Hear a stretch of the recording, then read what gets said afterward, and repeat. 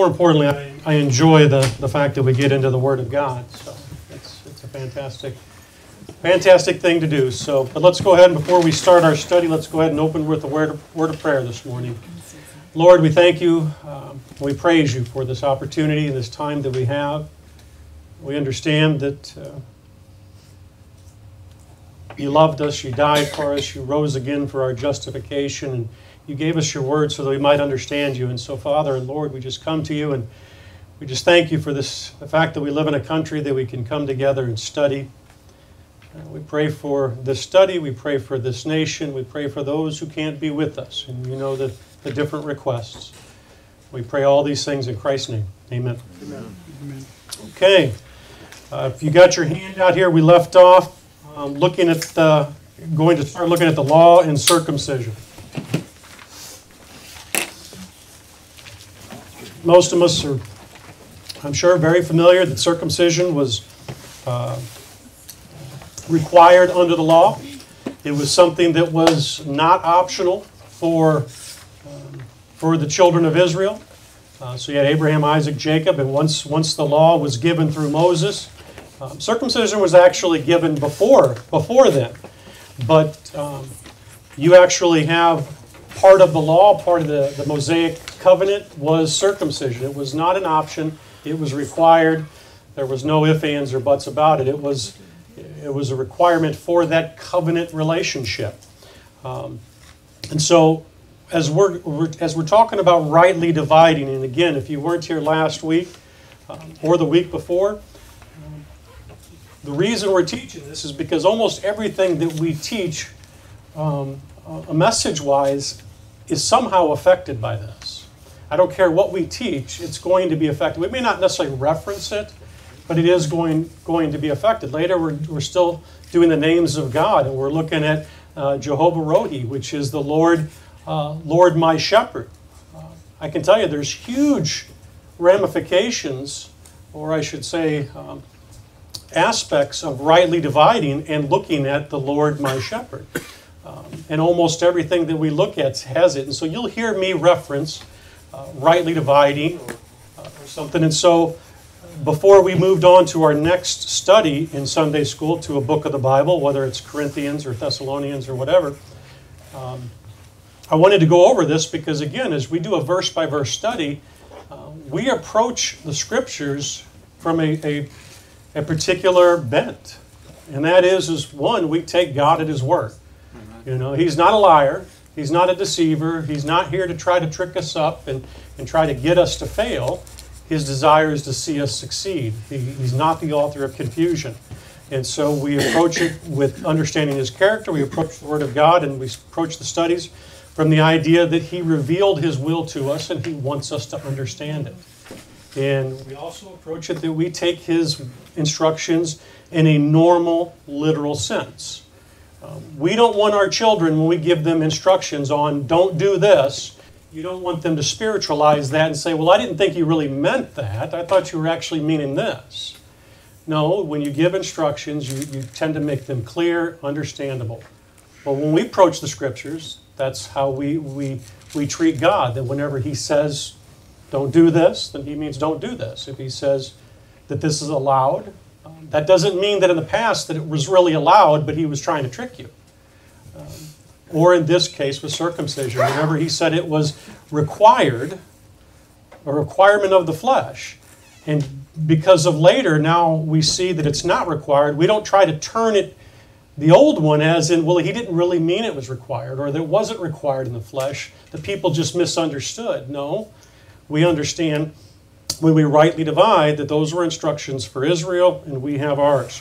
And so when we look at rightly dividing, these are just a few of the things, again, looking at the sheet, that we can see that are affected by rightly dividing. We live in a world where the church, and when I say the church, I'm not talking about cult groups. I'm talking about real believers. People who are in the body of Christ are very confused. And they're very confused because they're not following the instructions that they were given. They're trying to mix oil and water, which is the same thing as trying to mix prophecy and mystery. And so that's why these things become important, so that we can truly understand what it is that's meant for us, and not, one, be confused, and two, not look like hypocrites to a world that seems to think that we're picking and choosing things at some random basis, because they'll see one church teach this and another church teach this and think that's justification for everybody having their own opinion. Does that make sense? And what I mean by that, we see churches today that teach the idea that God is love, He loves everybody, so yeah, John, you can love Peter and you can get married.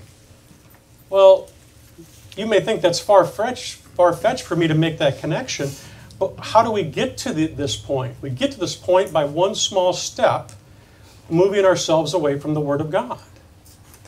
And if we let the Bible be the authority and we let God mean what He says, and we stop trying to turn it into something else, and we just take God at His word, these things make sense.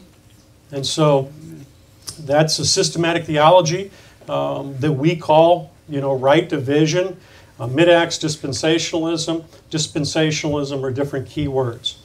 And when it comes to right division, to be honest with you, we don't own that term, right division. And what I mean by that is you'll see many groups out there talking about they rightly divide, but they don't necessarily do it the way that we say that it should be done. And so it's up to you to be convinced in your own mind what right division really is. I'm here to tell you what I believe is right, and from my studies, but in the end, you've got to see if the scriptures back up what I'm saying here. Hold me accountable, hold me to the test, ask the questions. Don't assume what I'm saying is right any more than you assume anybody else's, what they're saying. But there are a lot of churches out there that will talk about right division. They might divide, where we divide between prophecy and mystery. We talked about that last week. Between the preaching of Jesus Christ according to the revelation of the mystery, which is what Paul says, versus preaching Jesus Christ, which was preached since the world began, which is what Peter does. Now, so we separate between prophecy and mystery. There are those who teach rightly dividing, and they separate from before Pentecost and after Pentecost. There are those who do it before the resurrection and after, or before the cross or after, or before the birth of Jesus and after. And so there's different variants of what rightly dividing means. And so don't think that just because we use that term that you won't hear others say that they rightly divide as well. But what do they mean by it? So you can't just move and say, I'm looking for a church that rightly divides, and they say, yep, we rightly divide. Well, what do you mean by rightly dividing? Are you rightly dividing, in the right way? And so it's important to find out what the Bible's talking about and how we should rightly divide it. I believe wholeheartedly that the division that Paul talks about, because he says over and over again that he was made a minister and a dispensation of the mystery. And so the things that he preaches, he says, was not given to me by man. I got it directly by God in a revelation. I was made a minister and given a dispensation of this mystery. And so all of that is kind of introduction as to, if you weren't here last week or the week before, where we're going in this study. Any comments or questions? Okay, very good. Glad you guys all agree with me. All right, turn with me to Acts chapter 15, verse 1.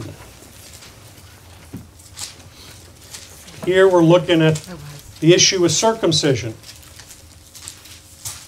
And as I said, circumcision was considered a requirement.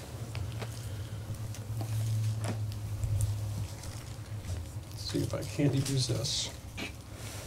I guess somebody saw that I was constantly looking at my fingers to move the pages, and they got me some of this stuff here.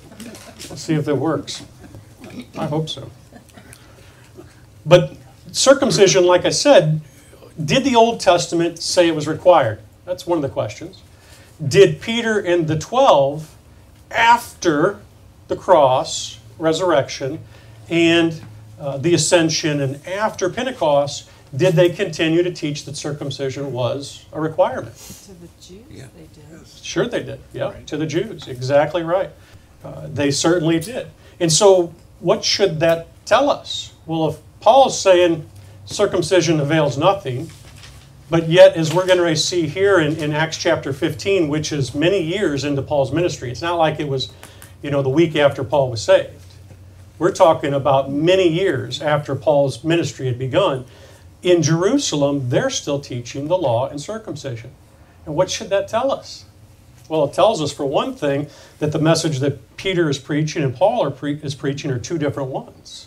And we have to understand that, because then when you go read the book of Peter and the book of John, then you can see why those things don't coincide with what Paul says. And instead of changing what James says about that you're justified by works, we can say, oh, well, that just wasn't to us, and it makes sense. But let's look here at Acts chapter 15, verse 1. It says, "And certain men which came down from," where? Judea, taught the who? Brethren, and said, "Except you be circumcised after the manner of Moses, you cannot be saved." And so here we have a dispute over circumcision, and ultimately the law of Moses, telling these people, which Paul is dealing with, that you have to be circumcised. And most people lose that last word in there. What is it? You cannot be what? Saved. So it's not about the issue. The question isn't whether or not you should do it because Jesus thought it was a good thing. No, it's whether your salvation depends upon this. This is the question that's at hand. That brings this to a huge level, because salvation is a very big issue here. And so Paul's saying, no, you don't have to do it. Here these people are coming and they're saying you have to do it in order to get saved. Drop down to verse 4. And Paul and Barnabas, they head up to Jerusalem because they're not going to have any of this. And it says, "And when they came to Jerusalem, they were received of the church and of the apostles and elders." Now, the apostles and elders are obviously those of the Jerusalem church. So it would be Peter, the other apostles, and the elders. "And they declared all things that God had done with them," meaning Paul and Barnabas. "But there rose up certain of the sect of the Pharisees, which" what? What does it say? Believed. What does it mean, believed here? Believed exactly what the 12 were teaching. So it wasn't like in Jesus' day where Jesus was teaching and the Pharisees, who were unbelievers in Jesus, came to dispute. This is talking specifically about Pharisees who were at Jerusalem, who were believers, who followed the teaching that Jesus was the Christ, the Messiah. So, would that be like a Messianic sect, Messianic Jews? Yeah, I mean, what we see today as Messianic Jews would be very similar. These here are those who are being taught by the 12, and what is the teaching?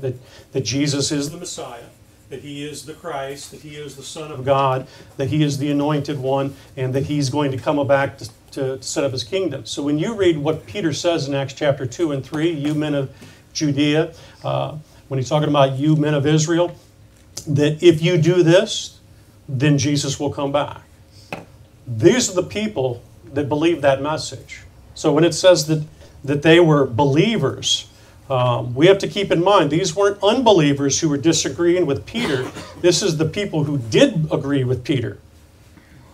And it says, "So there rose up certain of the Pharisees which believed, saying that it was needful to circumcise them and to command them to keep the law of Moses." Well, the question that's before it, well, let's read verse 6. "And the apostles and elders came together to consider this matter."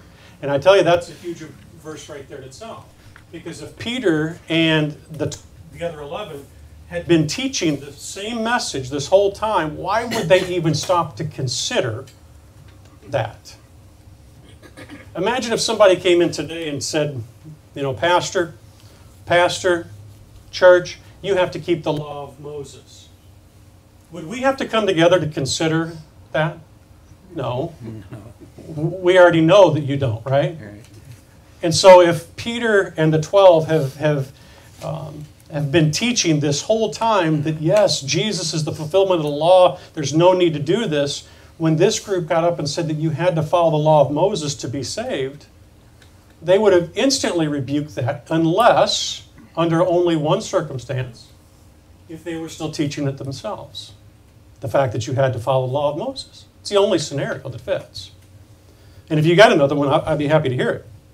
But what do we see here? This group comes up and says that that it was needful to circumcise and to command them to keep the law of Moses.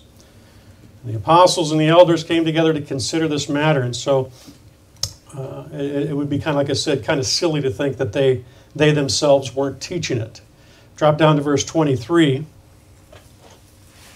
Here we have the instructions that after they had their conversation, Paul and Barnabas with the rest of them, here we have the instructions that were given by the Jerusalem church, and it says, "And they wrote letters by them after this manner. The apostles and elders and brethren send greeting unto the brethren which are of the Gentiles in Antioch and Syria and Cilicia. For as much as we have heard that certain which went out from us have troubled you with words, subverting your souls, saying, you must be circumcised and keep the law, to whom we gave no such commandment." And that's usually the out. From everything I just said, that's usually the out. That's some person that doesn't agree with us rightly dividing. They'll say, see, they didn't tell them to do it. Well, we agree that the 12 didn't send them, but it still doesn't make any sense why they would be teaching that to Gentiles if they weren't still teaching it for the Jews in Israel. It just doesn't make sense. So obviously, the Jews in Israel were still under the belief that they had to follow the law themselves. Here you have all that Peter is saying is, we didn't send them to you to tell you this. But yet we know that they had to come together to consider whether or not the Gentiles should have to follow law. Well, why would they consider if the Gentiles had to follow law if they themselves weren't still following the law? Does that make sense? Mm-hmm. And if it doesn't make sense, tell me and I'll try to word it in a different sense. But it just comes clear to me that this group here is following the law of Moses still. And again, I would remind you, this is many years into Paul's ministry. And remember, Paul wasn't saved until probably around 7 years after Christ ascended. Well, apparently even to modern day. I mean, because I've not been, I guess I haven't had exposure to this rightly divided, although it's been alluded to in a couple of churches that we've been to. And when you ask why, when you just to back up about somebody coming in and presenting this, this doctrine or a different doctrine, I started to agree that it depended on the validity of who it was that was presenting it. Mm-hmm. Okay, so I was thinking, well, yeah, you may want to consider it depending on who it is, because these are learned people, and there are a lot of learned people that we have tutelage, by, trusted, really, literally trusted. So I ask why is this happening? Like, why is it? Because they're, it's their own agenda, it's man's understanding, and they're using it, etc. Whereas this is the actual Word of God. Is that nutshell is what I'm hearing? Because there's a lot of it out there. Say that again. I'm not sure I've truly understood the question. Val did, because I heard her say that was a good question. So. Right. Well, why? Thanks. Why? You brought up why. Mm-hmm. Because there's a lot of people, very intelligent people, very learned people, very theologically trained people that don't agree with this necessarily, or don't preach it, or right. Teach it. Yeah. Well, and again, I think that one of the things that's very common in society when it comes to mankind, and certainly in the church, that traditions oftentimes weigh in people's opinions more so than the scriptures themselves. Right. Again, we are humans, we're sentimental. Sometimes we can get our judgment clouded by the fact that, and I use this reference all the time, you mean to tell me my grandpa was wrong all these years? Nobody wants to hear the grandpa who loved and nurtured them was wrong all this time. And so it's easier just to turn the blind eye to it. And so with, understanding that, I tell you what, there's nothing that I learned without something before me. In other words, whether it's the Word of God or men like Whitey or Dr. Bador or my pastor back in St. Louis or many of the different people I've read their books, I don't owe my knowledge to myself on any level. Everything that I've learned from somebody else, and so it's not prideful. We shouldn't look at it in a prideful sense that I'm it's got to be what I already believe or my family believe. We're supposed to be aligned to the truth, and I just think that a lot of this world isn't so much aligned to the truth, and that's what I mean by that is accepting a new teaching. People not wanting to hear, well, what does it actually say? Not what tradition says. So one sec, Kevin. And so, there are those that don't teach it, but why? Because they're still holding on to the traditions they were taught. And I'm talking about, again, I don't want to name names or groups or different denominations, but Paul even makes it very clear. Paul says at the end of his ministry, just about everybody abandoned him. And he's talking about his teaching. So why would I play emphasis on 2nd century or 3rd century so-called early church fathers? If those, who were still alive, who were alive with Paul, if most of them, which Paul names some of them, had already abandoned his teaching, it's no surprise that we see that for a long time many people did. And so again, we got to just come back to what the Bible says. Does that answer your question, Don? Yeah, and the more I understand, the more it makes sense, and so I'm not in disagreement with you. Yeah. So it was just a curiosity as to why. Traditions, yeah. Yeah. Generally, it's traditions. So it's traditions. It's about man's own agenda. Mm-hmm. It's about on the really bad side, it's about power and influence and all that. Yeah. Popularity. Yeah. And again, I don't want to, and I will get to you, Kevin, in a second here. And I don't want to, I'm not trying to judge harshly the hearts of people. I know that there are teachers out there who don't agree, and their love for the Lord is real. Right. And it's between them and God to accept what God's Word says. But I just know that whenever I take what God says in a normal way, God says what He means. And we got to fit our theology into the Scriptures and not fit our Scriptures into our theology. Mm-hmm. And that's the problem that most people have. Right. So, Kevin. Thank you. And then Tim. When it starts out, you got to be circumcised to be saved. Well, we know that you got to be circumcised to become part of the Jewish nation. Mm-hmm. But it says to be saved, you want to, saved from what? Death, hell, and the devil? Or saved from the wrath to come? Or, because a lot of times you'll ask somebody, oh, are you saved? And they'll wonder, what do you mean? Someone asks me, well, what are you saved from when you say you're saved? I could just say, well, I'm just saved from myself. Yeah. But, that's a big idea. Well, what does it mean to be saved? You got to do this, and they're trying to say you got to do this to be saved. And it's like, well, what are we saved from, Sure. Well, I know it's, saved from death. Yep. We got the victory over death now. Amen. And it just comes very simple to, we all had that problem of death because of Adam. And Jesus came down and He took care of the problem for us, Sure. Yeah. Eternal life, it's hard to know because you keep getting older and closer. What are you? Yeah, because sometimes saved is, you have to make sure that you're paying attention to the context, because saved isn't always talking about the same thing. Paul talks about the fact that us, the body of Christ, we're saved from the wrath to come. Well, saved in that context is talking about the tribulation, God's wrath on mankind, specifically as it relates to that. And so there are times in which saved is talking about different things, and which is why you have to study to make sure that you're comparing Scripture, putting things in context, and ascribing to God the correct attributes. Tim, and then you, because last time I put you before him, I didn't get back to him. So. Well, you had your priorities correct, Pastor. Now, relating back to what Derek said, one of the biggest issues and problems I have in talking to people who haven't today rightly divided but have gone to church, are Christians and everything, is they say, no, that's too simple. Why is it coming out now for the first time? I mean, there are smarter people than you who have Trust me, I've been told that. who have, you know, glossed over that, so you have to be wrong. I mean, that is such a common response now.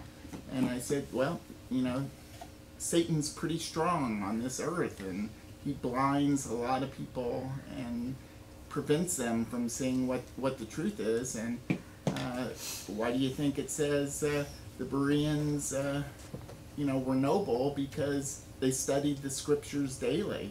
And how many Christians, church-going people, truly study the scriptures daily? Right. They fall into their routines, and they, you know, they might do it, you know, Sunday or once a week or something, or they read a commentary about it rather than actual. Or devotional, you know, my little 5-minute devotional, which is nothing wrong with it, Right. but it can't be a replacement. So yeah, Yeah. well, good points. Val? I just kind of I've seen a lot too of, you know, like Paul, like you talked about Paul saying everybody had turned aside from the belief. I mean, everybody, pretty much everybody. There may have been one or two, and then when you talk to people, sometimes I've heard a lot of people reflect back on, well, the early church fathers never taught that. People have talked about dispensationalism only being from like the 19th century, when in fact it's from the Word of God. You know what I mean? It's correct. The Word is even in the Bible, but you know, the early church fathers didn't teach that. And then you have other teachers who I think have been, you know, pastors like on the radio or whatever, who have been teaching for so long, and then I think there's a fear of changing anything they teach. And because we also know pastors who have led big congregations, and they came across and understood the word rightly divided, like from a church they used to go to, and others. And what happened is the congregation split and left. Some said you're crazy, some said, you know, different things. And so there's, you know, just like witnessing, I mean, there's a lot of persecution even amongst Christians to one another. And the other thing I was going to say is your mic keeps cutting out. I don't know if you know that, but Oh, for the maybe it's the battery. it's mostly when you're moving. Okay, well, it's probably not as big of a deal right now, but remind me to get a new one before service starts. So thank you. And both of your points are well said. People want to put a lot of emphasis in the wrong place. You know, there's that, you know, a song, what is it, looking for love in all the wrong places. Well, people are looking for their theology in all the wrong places too. There's one place that should own your theology, and that's right here. Not anything that I say or a book says or even what somebody said in the 1st or 2nd century, other than if it's in here. And so you have, I've known people who have directly said that, well, that was back then, so they probably had more of the Holy Spirit, more of understanding. And they don't get that that's just absurd. The reason why we have this is it's very clear. It says that the man of God may be what? Thoroughly furnished. So you are thoroughly furnished with this. If you were on an island and you didn't have a pastor or a commentator, you don't need me or Whitey or some other teacher to get all the information you need. It's right here. So, Kevin, or was it George that had their hand up? Kevin? Oh. Just seeing things. Okay. Turn to Galatians 2. Sarah did. I knew somebody did over there. I just recall how I came to this, and the scripture that comes to my mind is that God resists the proud. I got very humbled by something that happened in my life, and then I found the scripture that said, "For you see your calling, brethren, how that not many wise men after the flesh, not many mighty, not many noble are called." It was, my life was destroyed, is what happened. I was totally devastated and called out to God on my face. It was a wreck. So then I started getting understanding, but it was very humble. And, Sure. you know, like you come to God like shaking and fearful, like right now I'm recalling it, and He does. he does come to the humble. Sure. Yeah, and I truly believe it. I mean, my situation was similar. I wasn't, shaking or whatever, but I was at a place, I was at a low, and I basically said, I've looked everywhere, God, but you. And I can tell you, the change, I'm a perfect example, as I said before, that God chooses the weak things of this world to confound the wise, the foolish things of this world to confound the wise. God is the one who gets glory, and so that when you don't have this, priest, or when you don't have this guy with all these different degrees and all this kind of stuff, to confound those who are full of pride and haughty. And I'm not saying education's bad or anything like that. I'm just saying that's kind of the thing. It works the way it works. And I'll go back to something that Tim said, and Valerie was talking about as well, and that is the idea that it shouldn't surprise us that within one generation the truth of rightly dividing would be lost.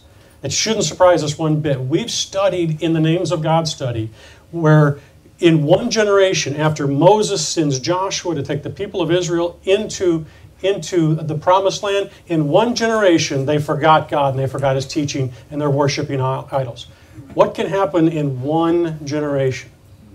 So is it any surprise that 2nd and 3rd century writers were teaching what many would call as a covenant theology? Of course it shouldn't surprise us. Because again, what comes down to us is not what any of those writers wrote. It comes down to what this says. And that's what we study and what we should hold as important. Kevin. It's interesting that, when it says to confound the wise, to see that word found in there, Found, yeah. Sure. Did you have your hand up, Al? Oh, okay. Well, look at Galatians 2. That's your next reference, although I did skip over Matthew 5:17. So if, as you're turning to Galatians chapter 2, verse 1, keep in mind that Christ's life he didn't come to destroy the law, but to fulfill it. In other words, to live it, not to destroy it. That wasn't his purpose. So for us, we understand that Christ was the end of the law, but the question is, when was that revealed? To whom was that given? Was that given to Peter? Was that given to the 12 apostles? No. So, but here in Galatians chapter 2, we see Paul referencing him having to go up to Jerusalem, again, to communicate unto them, which according to a covenant theologian, according to somebody who isn't rightly dividing between prophecy and mystery, they can't answer this question. Why is Paul having to go up 14 years after he was up before? Why did he have to go up and tell them the gospel that he preached? I mean, sure, one could say, well, maybe it wasn't because they were teaching different gospels. Maybe it was because he wanted to make sure that they understood he was teaching the same gospel. But that's not really what we see talked about here.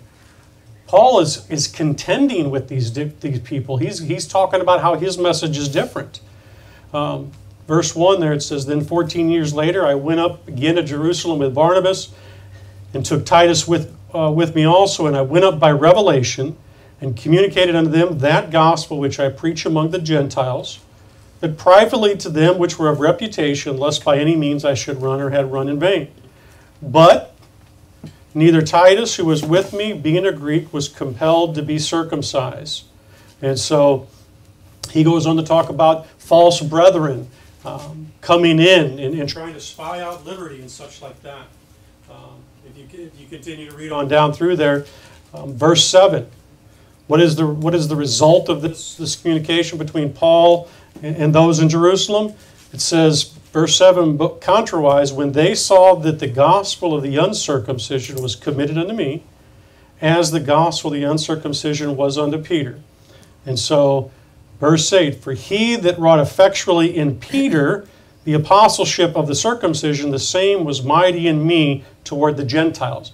Is Paul making a distinction here? Absolutely. Pretty much obvious. He's making a distinction here.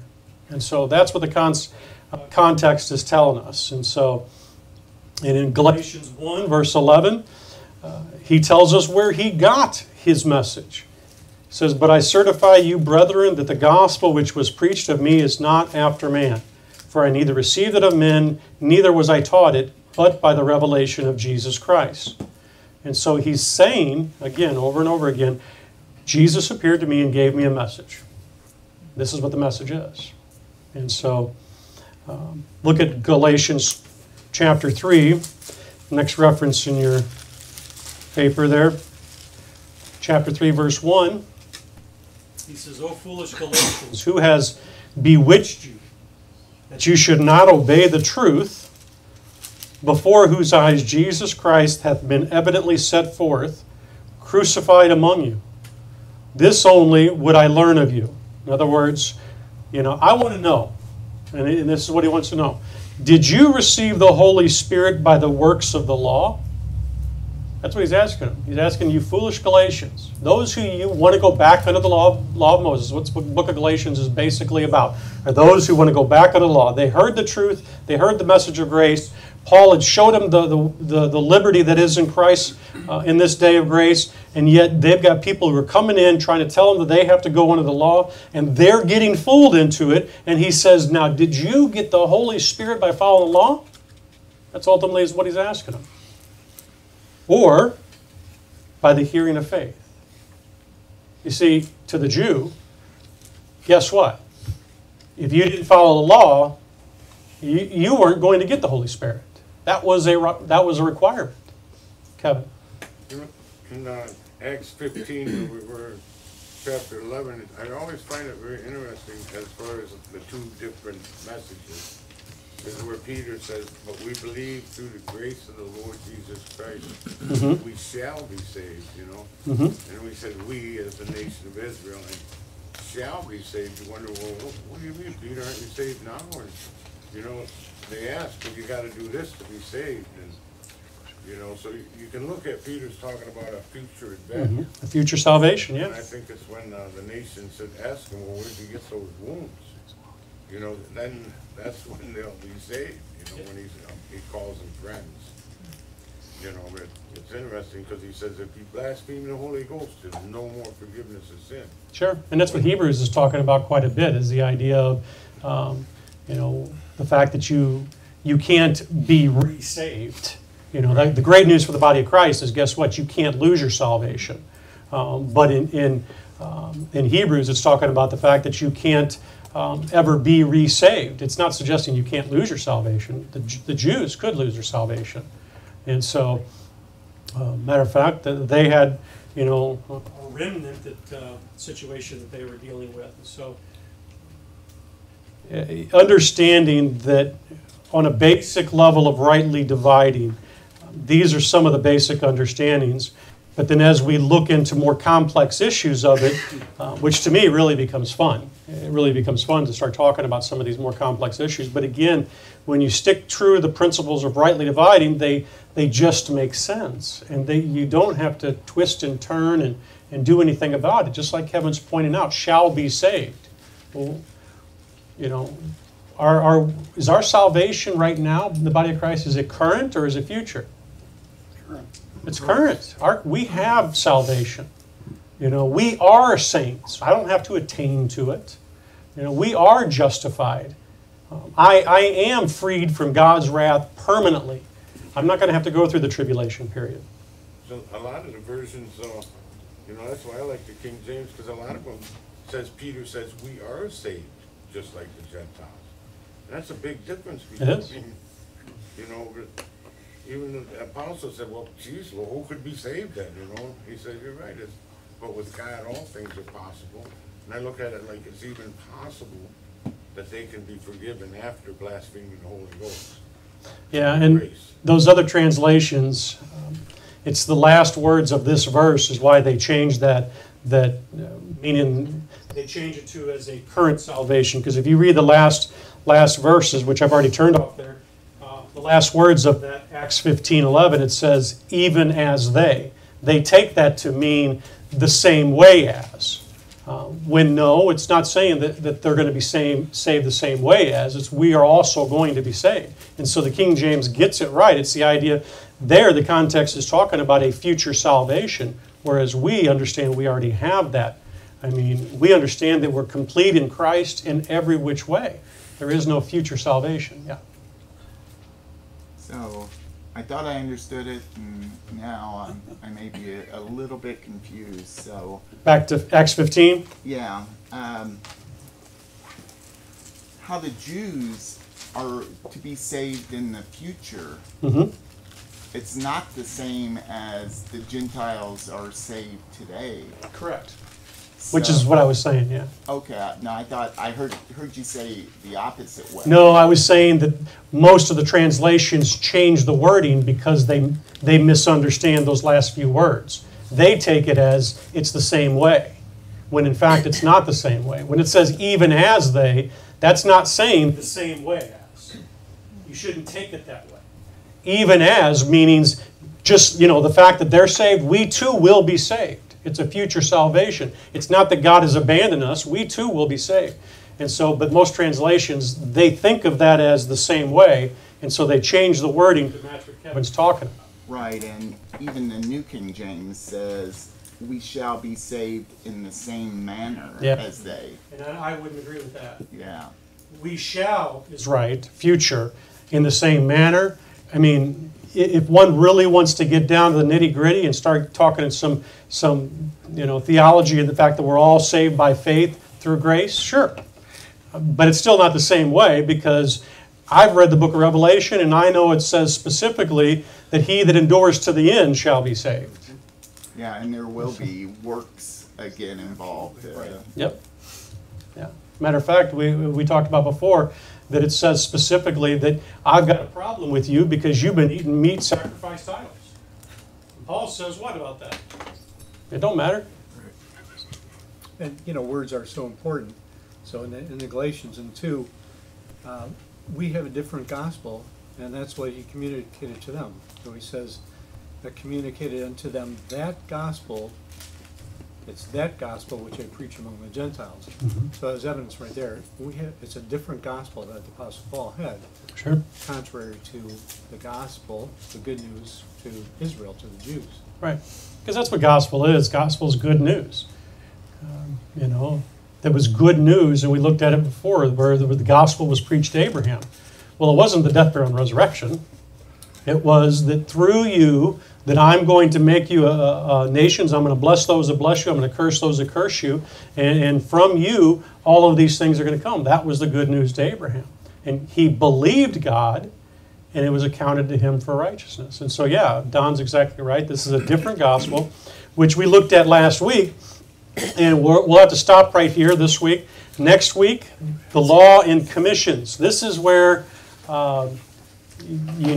you see a lot today talking about the fact of the Great Commission. Well, the Great Commission is a Great Commission. I have no problem with the Great Commission. The problem is that's not my commission. When you look at the end of the Gospels, Matthew, Mark, Luke, and John all present a portion of the so-called Great Commission. It is not your commission. Your commission is found in 2 Corinthians chapter 5. So, again, that's foreign to some people. Some people are like, wait a minute, you're taking away something I love very much. And I would just implore you, be ready. We'll see what the Scripture says and see what they say is true. So, okay, good stuff.